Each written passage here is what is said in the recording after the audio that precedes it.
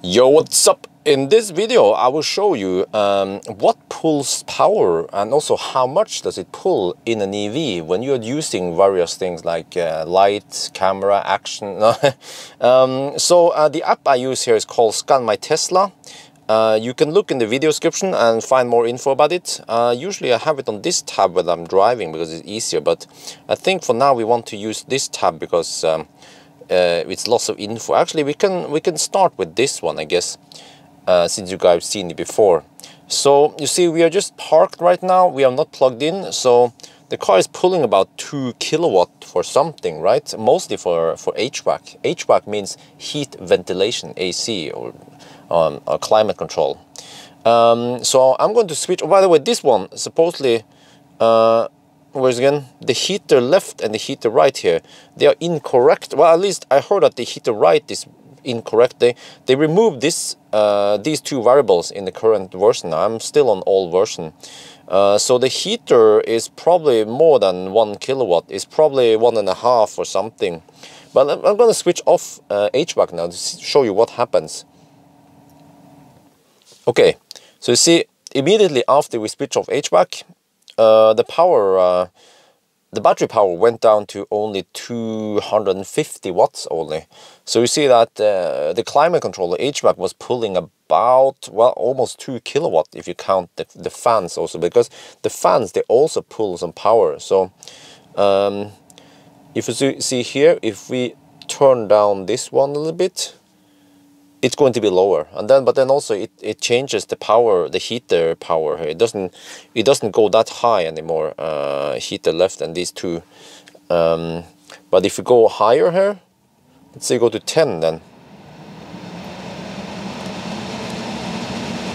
I think it actually doesn't change the heater output too much, but then it fires up the well, actually it did, but now it just blows the fan really high. Wow, 4 kilowatt, really? Damn. Yeah, so let's put it on auto again. And you can see here, if you go to the All tab, that we have there's lots of variables here, but there's one here, you see, blower speed target. So if we set the blower to 1, it will decrease. If you go higher, this one goes higher, see? So, and also you have evaporator here, evap enable. This one, it's the AC compressor. So if you no, it tends to stop that one. So if we switch it off, then it goes to 0 here. And also we can look on the power consumption and see that if we just have it on auto, it should rest at around 2 kilowatt something, right? Yeah, just give it a couple of seconds. 1.5. Yeah, okay. Well, that's kind of low. Maybe I've been blasting. I've been blasting the HVAC kind of high. That's why. There we go. Now it rests around 2. Yeah, it usually rests around 2.5 almost. Okay, now I'm going to switch off the AC. You heard a little boop. And then the consumption should be slightly lower. Yeah, you see, suddenly now it's pulling way less power because the AC was constantly trying to get rid of the moisture, but it also, I guess, something to do with it also cooled down a little bit. That's why the heater had to run at higher power. So I guess if you don't care about moisture, let's say if you're camping in a car, then I would definitely switch off the AC. And you see now we're pulling way less power to maintain a nice and warm cabin here. But of course, if you're driving, then just leave it on auto, because then the car will figure out how to not let the windows fog. But if you switch off HVAC now, I will show you what happens if you use some other electronics. So for example, a seat heater. See, it seems to take about 70 watts maybe. If you use the other side also, you see, goes up here. So pay attention to this one. We can also enable the rear heaters. It doesn't have Model 3 does not have heated steering wheel or heated front wipers, but now every time we go into this menu, the HVAC fires up. It's I don't know if it's a feature or whatever. Yeah, I guess it's a feature. So you can't really, yeah, well, let's just quickly do it. Put on the rear bacon. Yeah, it looks like bacon, all right? But then you switch off HVAC, but you have the heaters running still. And you see now that we are pulling about, oh, how much is this? 350 watts maybe for the heaters. So it seems like every seat takes about 70 watts. So of course you can drive around with seat heater and HVAC off. Like some people always recommend to me that, hey, you know, hey Bjørn, you want to save energy? You can run without HVAC. I'm like, no, the car will be freezing cold. I'm not going to do that. I mean, for emergency, in case a supercharger is down or whatever, yes, you can do it, but I don't recommend it because the windows can fog and it's also not very comfortable. You want to just have it nice and warm, just supercharge or fast charge on the way there. But okay, anyway, let's look at some other variables. So if we go to light here, we switch on headlights, then you see that we pull more power. So 340 watts maybe versus off is 250. Yeah, so that's only about 70 watts extra. It's LED after all. And then the park light, or the DRL, not the park light, DRL is about, well, it's about the same, right? Huh. Yeah, more or less the same. Okay. And then if you have this one and you put on the high beam, then you see high beam on an LED takes more power. Because this is not xenon. Xenon works differently. Xenon is, the whole light bulb is on and then you just block parts of it. And then when you put on the high beam, you will hear this cluck, cluck, cluck. It's just open up for the high part. So, all right, and then dome lights, well, it's just LED, so take no power. I'm going to show you now. So we switch on dome lights and it makes no dent here on the power part. So we can switch it off. We can even switch on ambient light and you see nothing really. We're talking about 5 watts maybe, or actually maybe not even that much. Maybe each of these light bulb, the LED, well, it's not a bulb, but each of these LED units, there might be just 1 watt or whatever. So you don't have to worry about that one. As for music, let me show you here. Let me play some music. And you see no difference. Let's skip a little bit. So even now it's semi-loud in here. Normal driving makes no dent on the let's crank it up.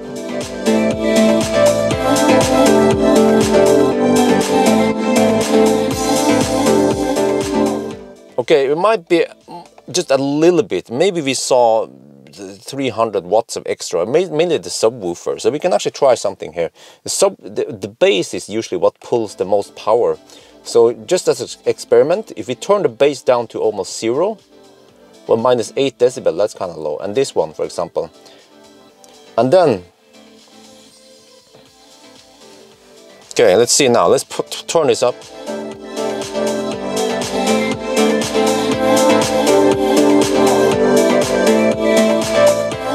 Yeah, so no, this one, okay. So let's just set it back to normal. And of course, if you do it like this, lots of bass.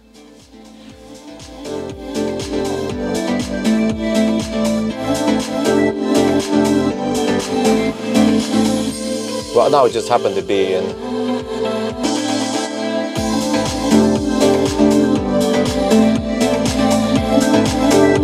Okay, let's not disturb the neighbors. It's 11 at night now, so let's stop that one.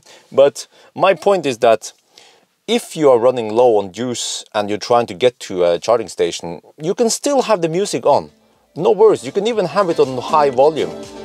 It really doesn't matter that much. But if you want to save energy, you could switch off HVAC, because you've seen that the HVAC part actually takes significant part of the, especially even on the Tesla, but even on cars with heat pump, yes, you can save a little bit on that part.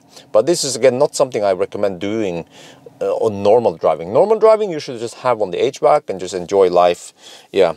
And one other thing I want to show you, if you go to display here, what about display brightness? I see some cars, it was actually the the I-Pace and Ampere E, when it's really low on juice, it will dim the display to almost the lowest, just to save energy, right? It's a good idea, I guess. The thought is good, but does it really help? Well, let me see. If we put this on the highest intensity, and this is also a freaking big screen, you know. The screen is not this big on the I-Pace or whatever, and you see it's a drop in the ocean. So you might as well have it on the maximum, because I noticed that it was somewhat hard to read the display when it was really dimmed down like that. Yeah, so I'm going to put it back to 5, because then the exposure is okay. Screen clean mode, well, actually it's not OLED, so this one of course doesn't do anything, or actually does it? Nah, okay, there. But I'm not sure if there's other things I could test that uses power here. Well, I mean, for driving, then I have to check, for example, autopilot. But I already have a video. I tried auto steer, and auto steer didn't make any difference. And by the way, driving, you see that I always use sport mode. Some people say that, oh, you can save energy by using chill mode. I tried that. I also have a video where I tried to use chill mode versus ludicrous in my Model X, and it made no difference as long as you're driving at the same speed constantly on the highway, whatever. Then chill mode, of course, doesn't do any magic.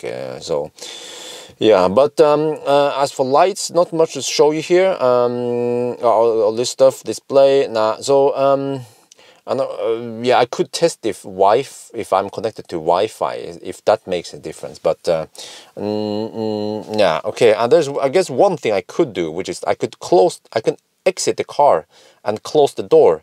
Maybe I would lock it to switch off the screen. See if that makes a difference, because eventually the car should go in some kind of resting mode.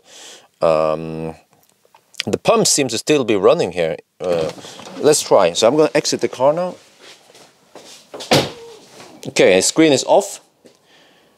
But you see that it's actually not the screen that takes that power. So the screen, yeah, screen is off.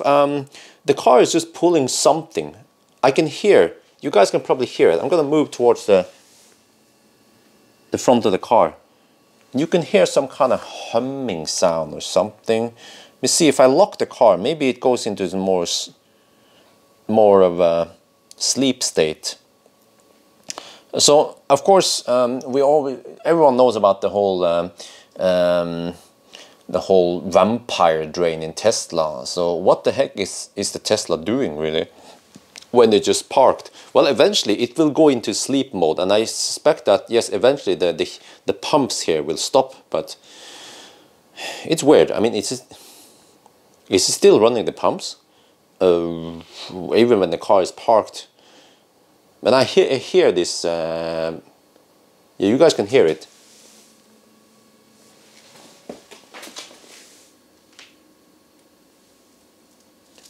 So it would be interesting to see how long does it take when the car is just idle like this and locked. It should within a couple of minutes go into full rest and just stop the pump and everything. It doesn't need to do all this pumping. Yeah, maybe. Come on, MC Hammer, stop pumping in the garage here. So. And of course, Tesla is always maintaining the 12-volt battery. You see, the 12-volt battery is at 13.8 volts. If you go here,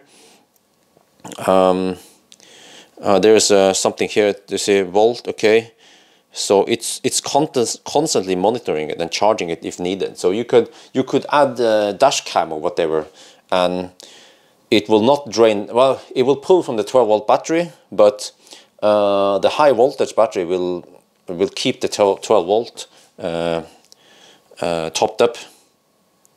Okay, let's see. Oh shit! I think some of the tabs. Oh, there you see it now. Yeah. Oh, this is exactly what I was looking for. So you see, after we left the car locked for a couple of minutes, then suddenly the power is down to only 100 watts or something. Yeah, and it's still not in the sleep state. So even though the screen is off, it still has communication in case we want to wake it up, for example.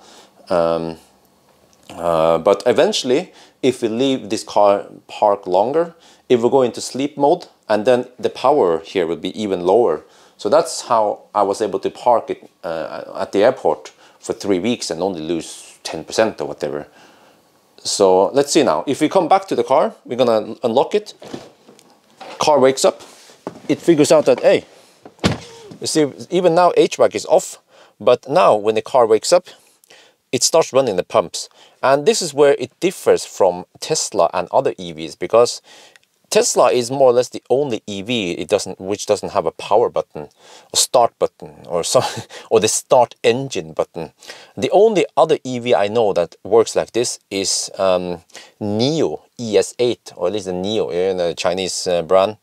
All the other cars, there's some kind of start button, and I suspect that, well, if the car is off in all the other EVs, then it's completely off, and then when you start it, then it would be like Tesla is in this state where it's running the pumps and it's maintaining 12-volt battery, and of course if HVAC is on and all that. Yeah, so I don't know if there's more stuff I should show you guys. There's so many variables here, but there's one thing I want to point out though, which is that if you run the seat heater, some people they have this idea that if you run the seat heater, then you don't spend energy from the main battery, and then you will save energy. Well, where does the energy to the 12-volt come from? Well, it comes from the high voltage battery. So you're not really saving anything. You know, well, of course you have it okay comfort. You know, it's not nice and warm in the car eventually after you drive for a while, but of course it uses very little energy because it only locally heats right where you're sitting. So if you're sitting driving with a jacket, that kind of works for you. Yeah, all these other numbers here, I think I covered them previously in other videos, so you can check it out. It's called Scan My Tesla or something. You can see what all this stuff means. So yeah, I think that's gonna be it. Again, if you want me to test something more, I can do that, yes, but oh, light went off again. So I think that's gonna be it for now. Yes, I hope you guys enjoyed this video. As always, thank you for watching, and talk to you later.